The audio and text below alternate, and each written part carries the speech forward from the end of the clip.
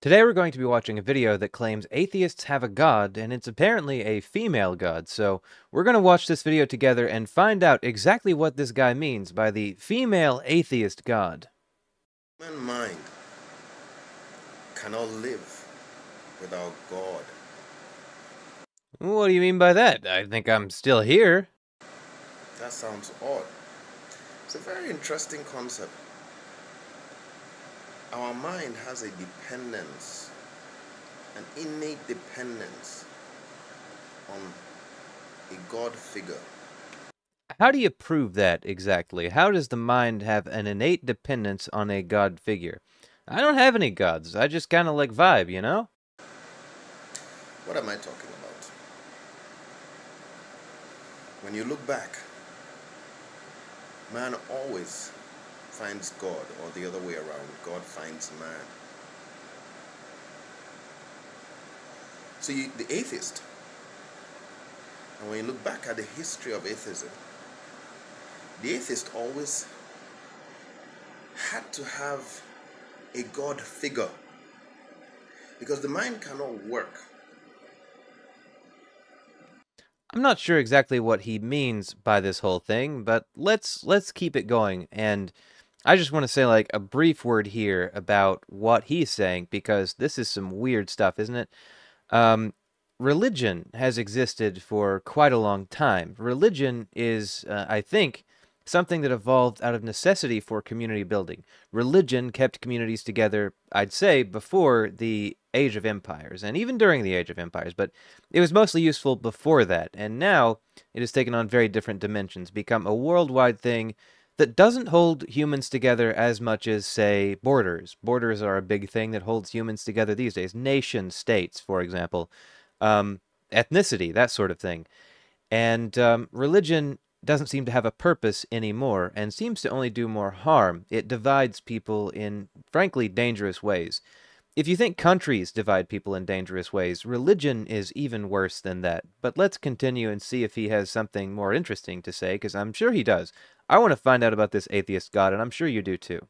Our human nature, so to say, depends on God character, God behavior, God organization, and God control. No idea what any of this means so far. So how did the atheist find God? The atheist gave him a name, okay?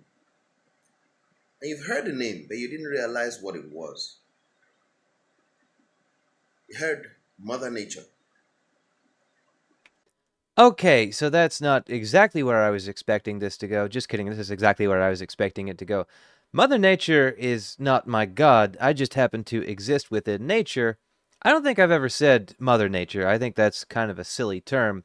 It's very spiritual, kind of new agey stuff. But, you know, whatever, let's see what he has to say. Who is Mother Nature? Who is this character? This comes about due to the dependence of man on God. So they had to fill the space. And to fill the space, they created Mother Nature. Well, no, nature has always existed. To call it Mother Nature is only to recognize that we would not be here without nature, that we are a part of nature.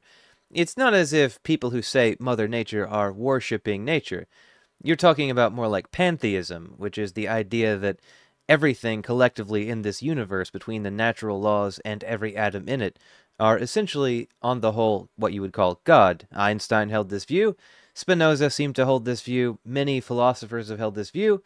And pantheism, I guess you could say, is sort of atheism, let's be honest. But pantheism is a very distinct belief system, and I would not consider myself a pantheist. Although I don't really have a problem with the idea of pantheism. I don't really have a problem with the way they describe the universe, because it's still very much a naturalistic sort of thing. However, again, Mother Nature is not a term I would use, and it's also not like a term that means you worship nature. It means you know you come from nature. If you say Mother Earth, what you mean is this planet spawned us. This planet created us. We are here because of this planet. So you see, it's in his nature. Okay? When things happen, the person who believes in God says it's in God's nature. God decided that this happens. God's But we don't see the hand of God reaching down to orchestrate things. The only thing we see in this universe, as far as we can tell, is nature, natural laws. We don't see the hand of God intervening anywhere in the universe. We have never observed or witnessed a supernatural event or happening. There have been no miracles that we have seen happening. And this is a very big problem if you're claiming that God essentially intervenes in humanity, because it seems like if he's around, he does not, which means he would be more of a deist kind of God that just created the universe and was like, okay, I'm out of here. Later, guys. Good luck with that. set it up this way. God chose this way. Now, the atheist wants to deny that. So they create this fictional character because of their dependence, because they still depend on God. Human interaction, human thoughts, human consciousness depends on God. There has to be a character. How do you prove that exactly? I mean, I was an atheist before I really knew much of anything about the world. I am what you would call a natural atheist, the kind of person described by Pascal of Pascal's Wager as somebody who just doesn't really believe in this stuff naturally.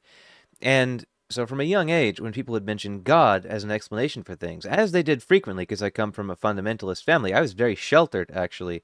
I just said, something about that doesn't sound right. The stories they're telling me don't sound right, and I can't put my finger on it, but I don't believe this at all. Of course, later on, I found out about evolution, the Big Bang, stuff like science, you know. And then I had an explanation for why exactly all of this God stuff sounded a little bit suspicious. That does not mean I worship evolution or the Big Bang. I merely acknowledge that they are facts, that they are things that happen that religion cannot account for.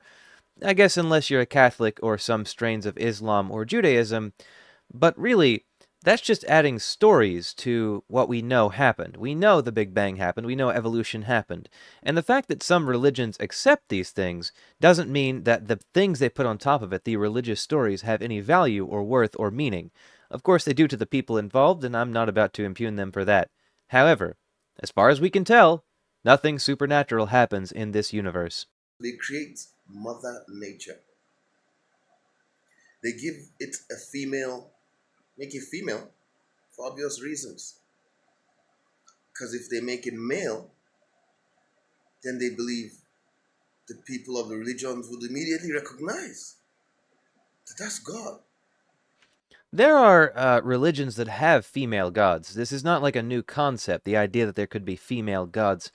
I'm pretty sure the Roman religion, the Greek religion had some. I'm pretty sure Hinduism has some. So this is not like an uncommon thing. But we have to ask, when you're talking about God, your God, the Christian God, what does it mean to be male? What is the role of male in like a biological sense? Males and females on planet Earth partner and have children. That is the, I guess, meaning of male and female. Now, I am reducing it very harshly here. I don't want to exclude gay people or trans people, so I'm talking just in sheer biological terms, evolutionarily speaking, what the roles of male and female are in an evolutionary sense. Of course, there are roles for gay people and trans people in an evolutionary sense, but I want to reduce it to like bare bones, male, female, and children. Because the Bible and books like it describe God as a male, our Father who art in heaven, that sort of thing. What does it mean to be male, according to these people? Well, a male would have a penis and balls. And what are those for? Well, the balls are for reproduction, so is the penis in that case. I know you didn't want this impromptu sex ed court. Wow, God, I'm messing up all over the place. Huh? This sex ed class, I suppose I should say. But we're going there anyway. And the other thing that the penis is used for is expelling waste. Why does God need those? Does God drink? Does God reproduce with people? I mean, he did with Mary, apparently, but very different way, not like the traditional sort of like sex kind of way.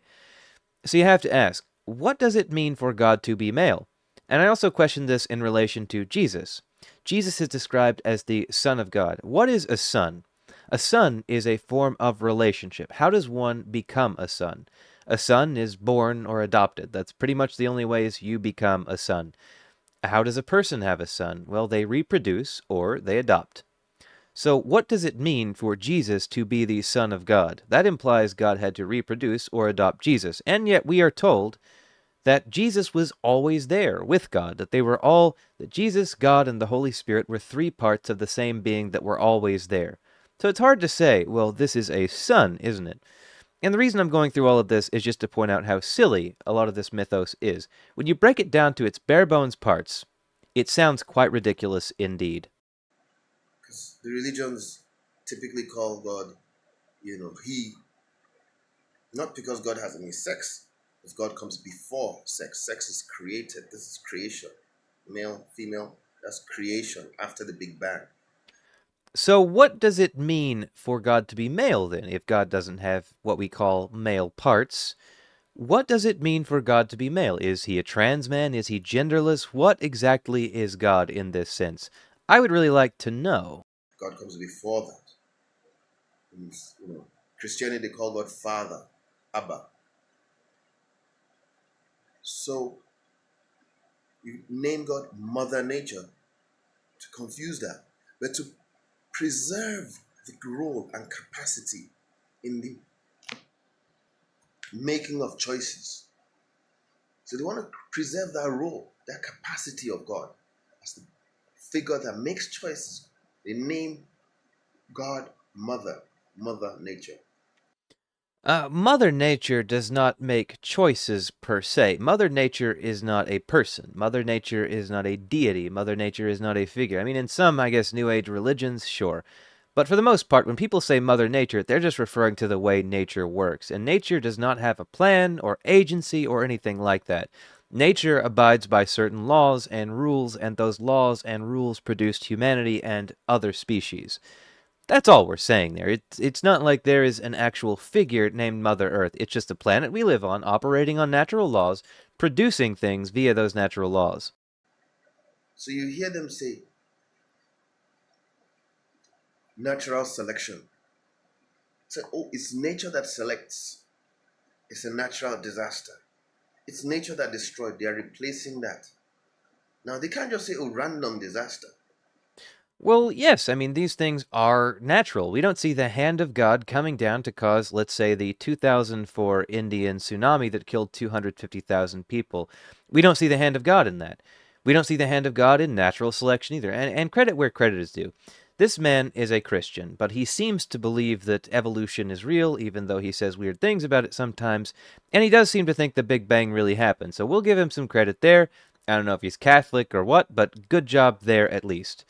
But just adding natural to things doesn't mean that nature has agency and is deliberately causing these things. When we say something is a natural event, what we mean is it's something that just happened based on the laws of the universe that there was no way to get around.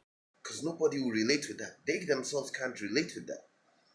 They can't see random selection. So they say natural selection. Nature did this. Nature did that. Mother Nature is in control. That's God. We do not see God intervening in these things. As I've said many times before in this video and many others, we just do not see the hand of God coming down to cause these things. We see the world working through natural laws that we understand pretty well. You see. But they want to deny God that role. They don't want to give it that name. So they say Mother Nature. But they do realize that the mind needs to appreciate that it takes a high intelligence to make the selections that are assumedly random.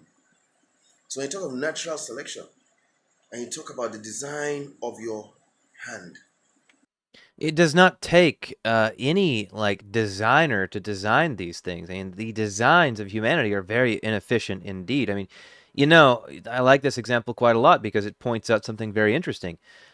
You have blind spots in both eyes, and the reason you have blind spots both eyes is because your optic nerve connects at a certain spot, and there are no cones there to receive light. So you have blind spots, and what happens is your brain corrects for that by painting in the surrounding area as part of that area. You can test this online. It's very fascinating stuff. Some animals, as far as I'm aware, like cephalopods, do not have that limitation.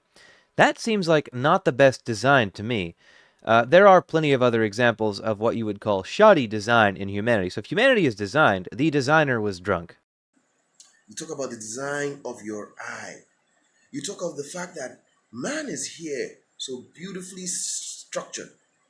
If you want more about the eye and how it evolved, read Richard Dawkins. He has a book called The Greatest Show on Earth, The Evidence for Evolution. Fantastic book.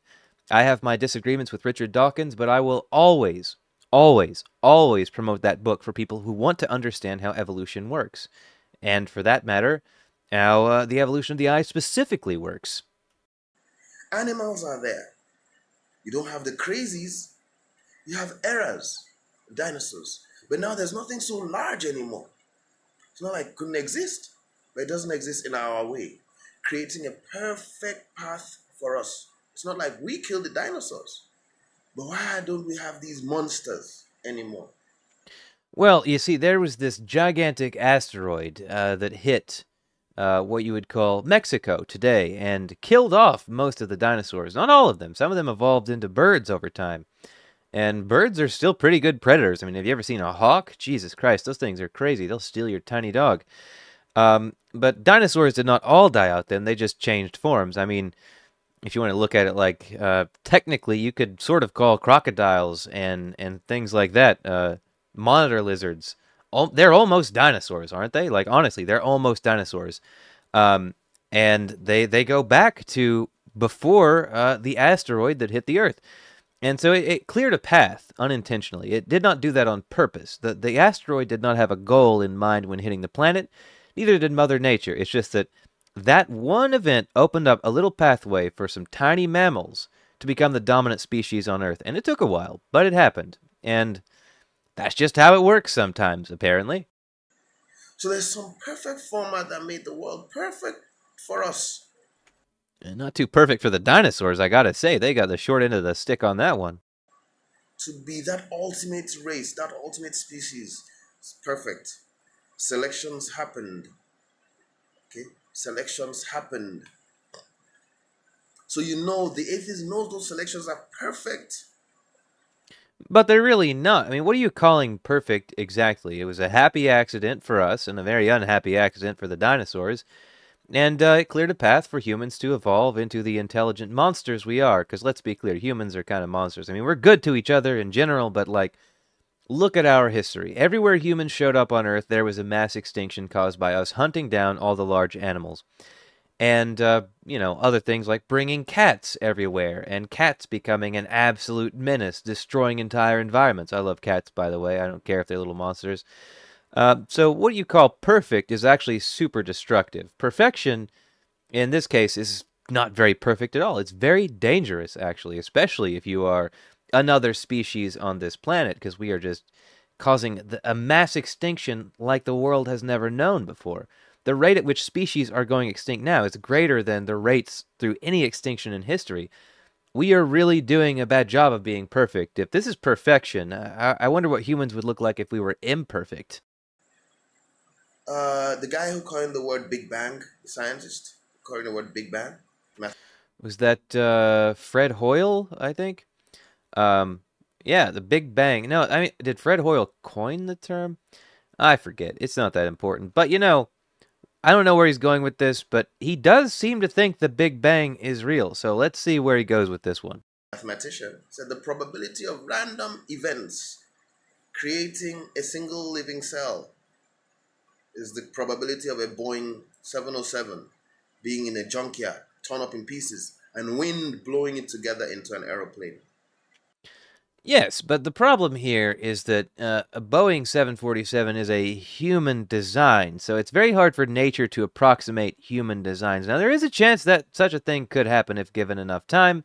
It's extraordinarily unlikely to ever happen, but it could. But how nature works is just very different than how humans work. We find the ingredients of life everywhere we look. We find water, we find oxygen, we find carbon, we find amino acids. Everywhere we look, we find these things. And let's be clear about another thing here. Our galaxy has something like, a couple 100 billion stars. And let's say each star has about 5 planets, so about 1 trillion planets in this galaxy. It's probably more, but let's say 1 trillion planets in this galaxy. There's anywhere from like 500 billion to 2 trillion galaxies in the observable universe. The actual universe, beyond what we can see, is probably somewhere around 250 times the size of that. We are talking gargantuan numbers here. And from what we can tell, the average rate of planets in their habitable zones is something like 1 in 100. Um, so 1 in 100 of 1 trillion is already a lot. That's already, 10 billion planets that are in the habitable zones of their star and have the conditions for life, at least in that one regard. Water, as we know, is common. We find water pretty much everywhere we look. I mean, there's water on Mars. There's water on the moon. There's water on other moons. I mean, there's water everywhere. So the idea that these habitable planets have water is probably pretty common. So that's 10 billion in this one galaxy. There are approximately, 500 billion to 2 trillion galaxies. So that's 500 billion to 2 trillion times 10 billion. And then you have to send that times like what, 250 or so to capture the total number of galaxies in the whole universe, not just the observable universe. That is a whole lot of chances for life to emerge. And it could be so rare that this is the only planet in the entire universe, beyond the observable universe even, where life arose. But I think that's jumping the gun just a little bit. I think that eventually we will find that life in some form or another is practically everywhere. We will see. It may not be the case. We will see. But we are the only ones we know of now. But that the ingredients are there. The ingredients are everywhere in the cosmos. So you have to have selection. That selection has to be very, very perfect and organized. And then to deny God of being the one who made that selection, but to still attribute intelligence to the selection. We don't attribute intelligence to selection. Natural selection happens because there's like an evolutionary arms race between species. The species most well adapted survive, and the ones that don't die out. It really is that simple. You're overthinking it, my guy. Selector, they name her Mother Nature. So nature selected those qualities to lead up to perfect man. Nature selects things to happen so the world didn't destroy while it was being formed, and so we are here. Nature. So this is the nature of the atheists, agnostics. They believe in God. Apparently, according to what I can see here, Mother Nature is originally a Greco-Roman personification. Let's see if we can go a little bit further with that. It's a personification of nature that focuses on the life-giving and nurturing aspects of nature by embodying it in the form of a mother or mother goddess. European concept traditions. So Mother Gaia is the earliest known instance of the concept of Earth as a mother, 13th or 12th century BC. It goes on to the Greek myth of the seasons, ancient Rome. Post-classical concepts. The pre-Socratic philosophers abstracted the entirety of the phenomenon of the world as a singular, physis, and this was inherited by Aristotle. Very interesting stuff there. Medieval Christian thinkers did not see nature of it as inclusive of everything, but they thought it had been created by God. Sorry if I'm messing some of this up here. My mouth is kind of dry. Earth lay below the unchanging heavens and moon. Nature lay somewhere in the center, with agents above her and below her. Therefore, Mother Nature became only a personification, not a goddess. So indeed, Mother Nature did begin as a goddess in Greco-Roman culture, and Christians then turned Mother Nature into a personification and not a deity. So if you want to blame atheists for Mother Nature, you're going in the wrong direction. It was actually your people, the Christians, that invented the whole Mother Nature thing as we conceive of it today. So good job there, my guy. I suspected it was something like that. I just had to look it up to be sure.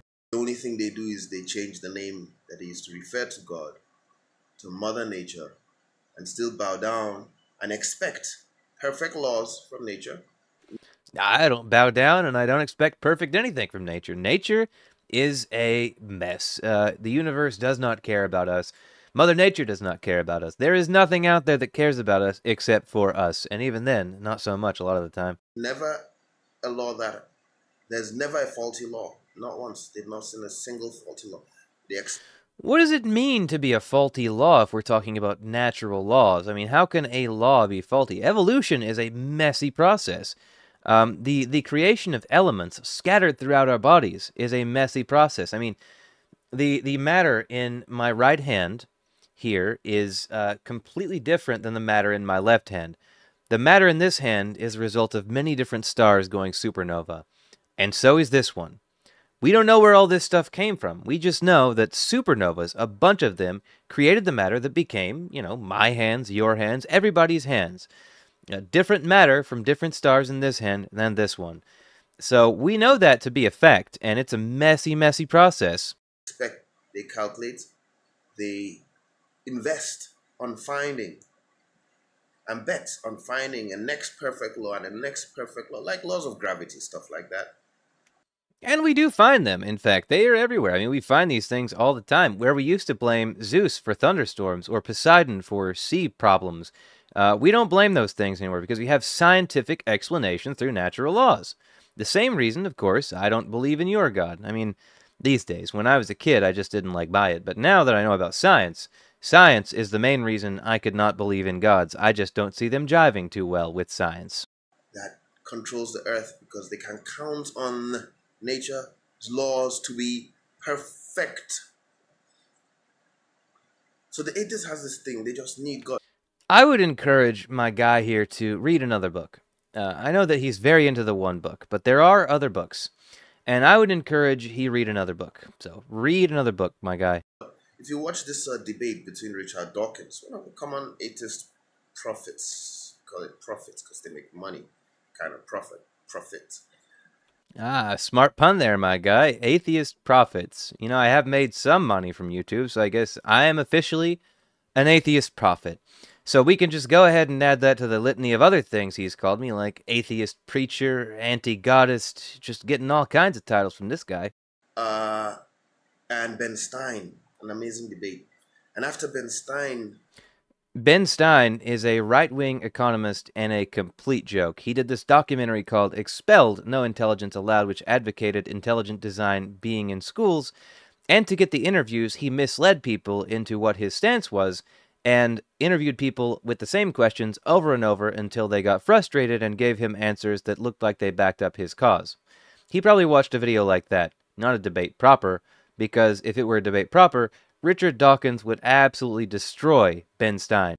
That's Dawkins, challenges Dawkins with the facts. Dawkins is like, yes, he does recognize that in the perfect nature of existence, DNA, biochemistry, that these things are next to impossible by random events, by Mother Nature. So he says he does recognize that there might be an alien footprint on man. I know exactly the thing he's talking about. So it is the Expelled, No Intelligence Allowed clip, which I have covered before. What happens in that clip is this. Ben Stein pushes Dawkins and asks if it's possible that there could be some kind of designer out there. And Dawkins postulates, well, I suppose aliens could have designed humanity or whatever. It's unlikely, but I suppose they could have. And of course, the Christians just run with this and say, wow, Dawkins believes aliens created humanity. But no, Dawkins was saying that if there were a designer, you could say feasibly it would be aliens. However, those aliens would have themselves had to come from natural processes, not too dissimilar from evolution as we understand it now. But of course, these people can't be fair at all, so Ben Stein himself misrepresented Dawkins, and now everybody who sees that video does the same thing. Dawkins was not claiming there is any design. He said, as a hypothetical, it works better than God. That's about it. He believes in aliens. That's his link to God. He leaves it at the aliens because he knows these things. A mother nature that's not an intelligent being cannot do them. Okay, anyway, so he's wrong, and I hate that this guy is being misled by these people, these charlatans like Ben Stein, but what can you do? People are going to be misled, and they're going to let it happen a lot of the time. It is hard to find good things when your algorithms are ruined by complete garbage like the Ben Stein expelled stuff, which I have covered before, by the way. So anyway, I hope I gave a sufficient response to the idea that atheists have a god, and that the god is Mother Nature, because we do not, and Mother Nature is not ours. In fact, as I mentioned before, Mother Nature was originally a Greco-Roman god that eventually the Christians took and made into a personification and removed from godhood. And of course, this guy attributes that to atheists. But we had nothing to do with that, and we still don't. And I don't even use the term Mother Nature usually. I mean, I probably have a few times, but I don't really use it because it's kind of a silly term. I guess it makes sense, but it's more of like a new agey kind of woo-woo thing that I don't really like. So I hope you enjoyed this video for whatever that's worth, and I hope you have a great day or whatever.